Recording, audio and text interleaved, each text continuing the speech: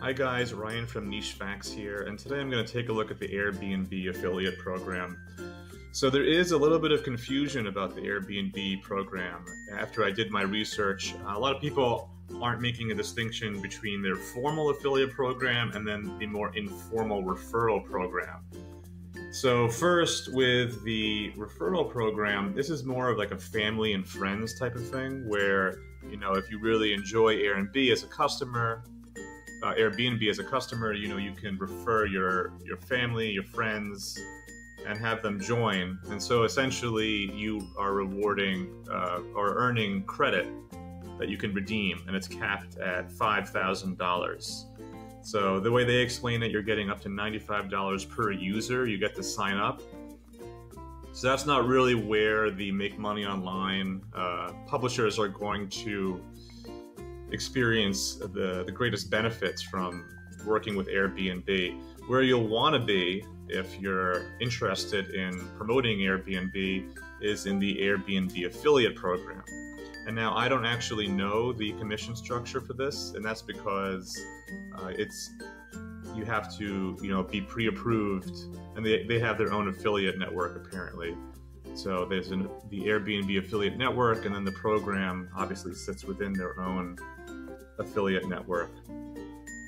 And the reason for this is they have a very high standard for joining. So this is one of those affiliate programs. It's not one of those auto-approve share a sell programs where you just join and you're automatically improved and you can promote whatever you want, however you want. Essentially, this is a much more exclusive option. So they say you need 1 million monthly visits either on an app or your website to qualify. And so if you do qualify, you have the option of promoting the sign-ups as guests. So getting people to sign up and actually purchase,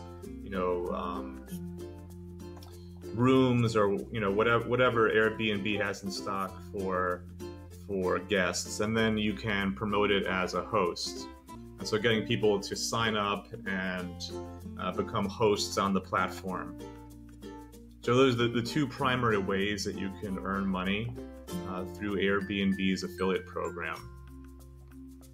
And so I just wanted to take a look at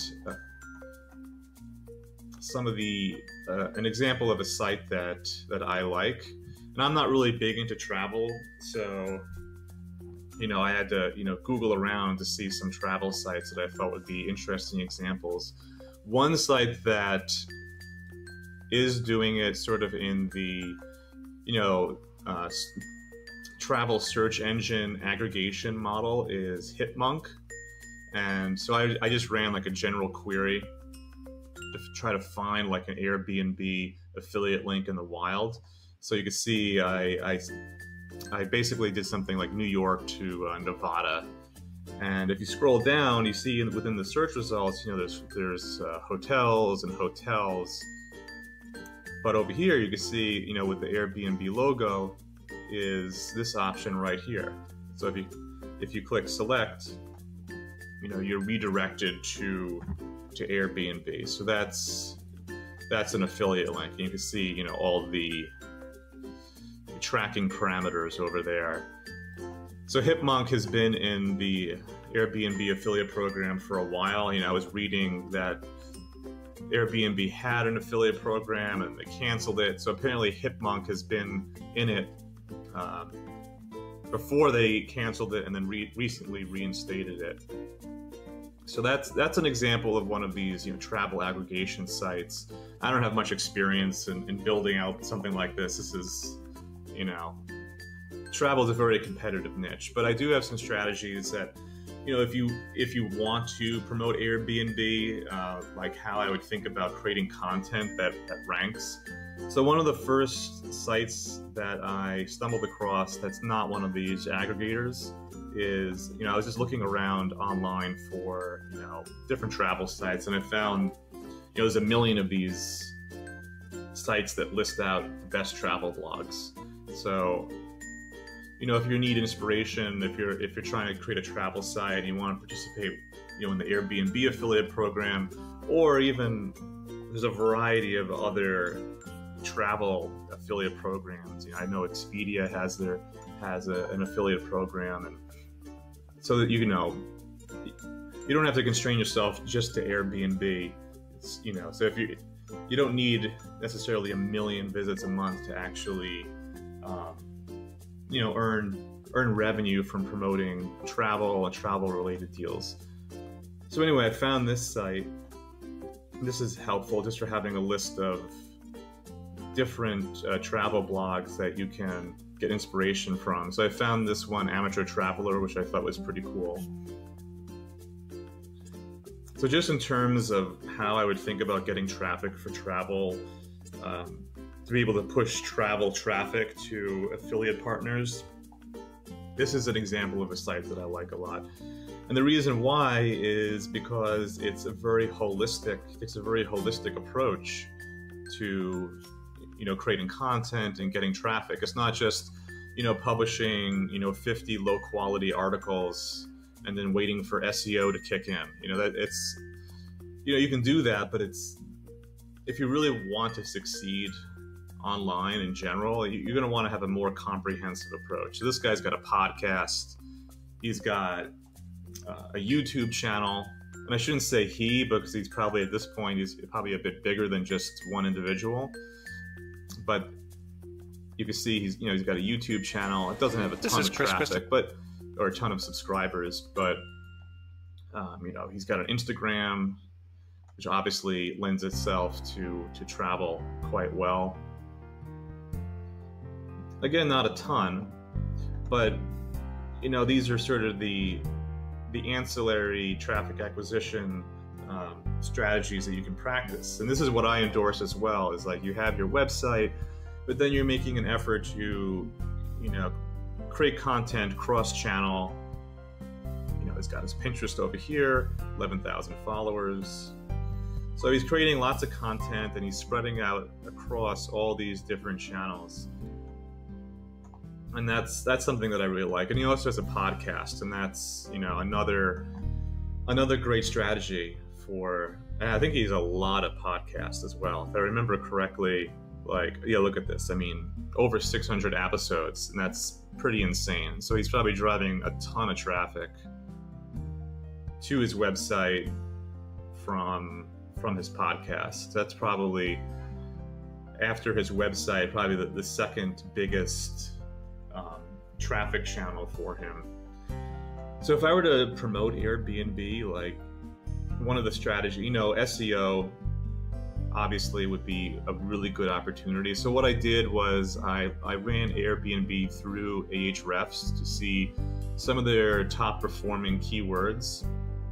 And then I just removed a lot of the Airbnb misspellings just to get a very more of a filtered view of the different keywords that they rank for.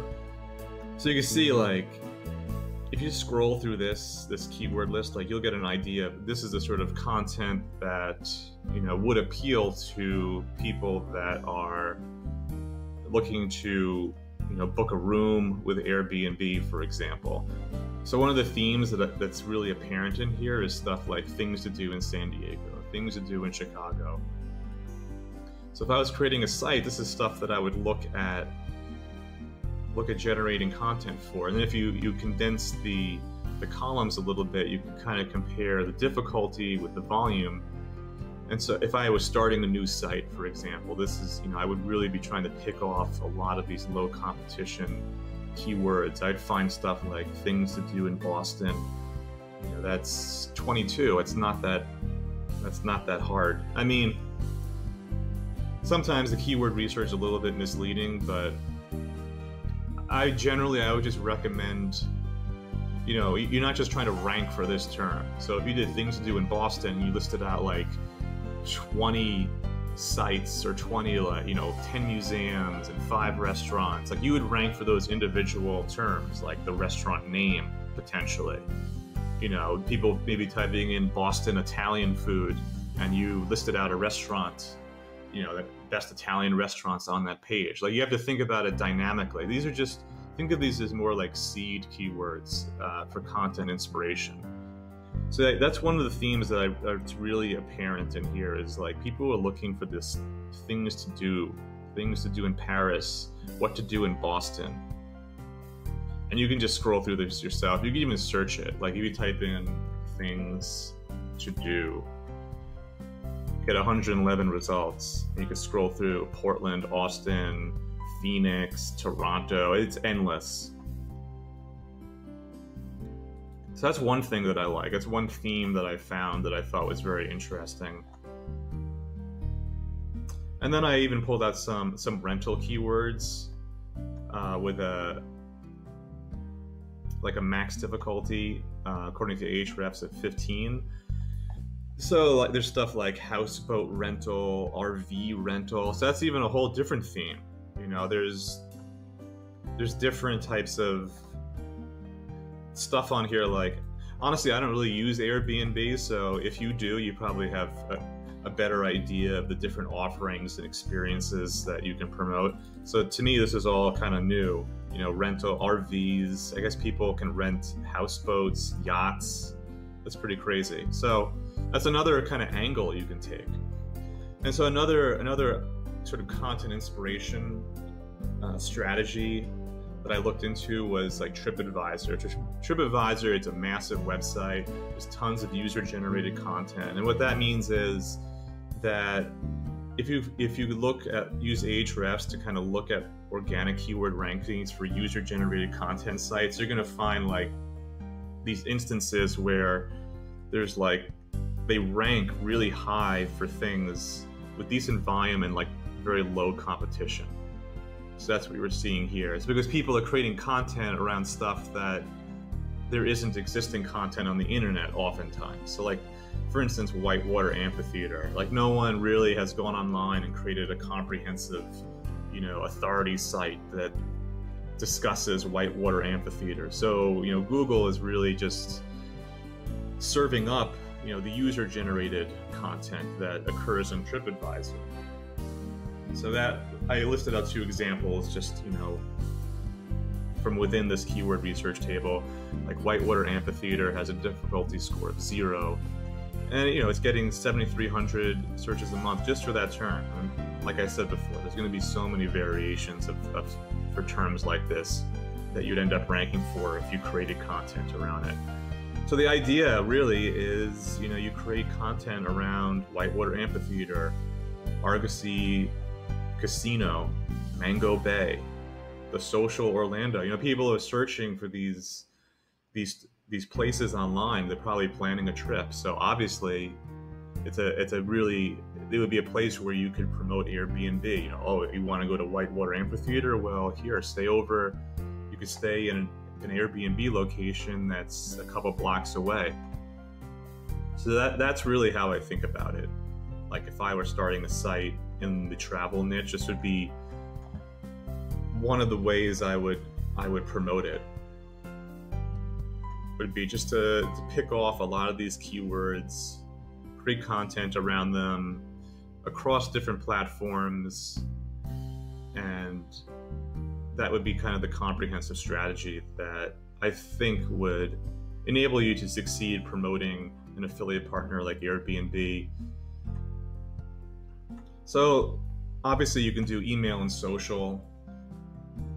One stipulation I would make is that if you were to get into the Airbnb affiliate program, you'd want to examine the affiliate agreement to make sure that you understand where you can promote the actual affiliate links. There's a lot of restrictions usually on promotion on social and within email. Like I know some programs want to pre-approve email copy, or they don't want you sending out affiliate links within email. So that's something you'd want to be aware of. And then I kind of make the point here that, you know, if you even qualify for Airbnb, like you don't need me telling you what to do with email and social. Like I'm sure you have, you know, if you've got 1 million people coming to your site, you probably already have a pretty solid understanding of what you're doing with an internet marketing.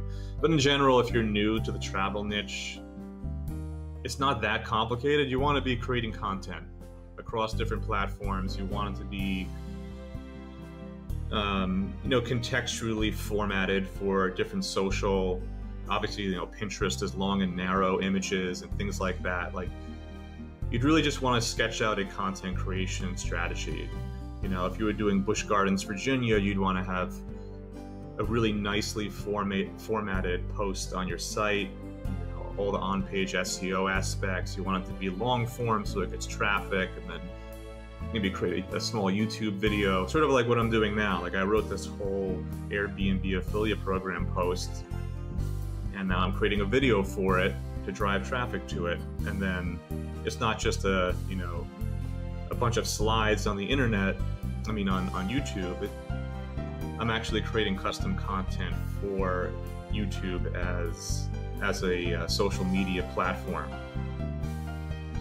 So that's my examination of it. I wish that I could actually say what the commission structure is for the Airbnb affiliate program, but it is, it's very exclusive. And they're not. I looked around the internet a lot, and I couldn't really find any clarification right now about what it is. But it is important to understand that there is this primary distinction between their formal affiliate program and then the referral program. So that's my examination of the Airbnb affiliate program.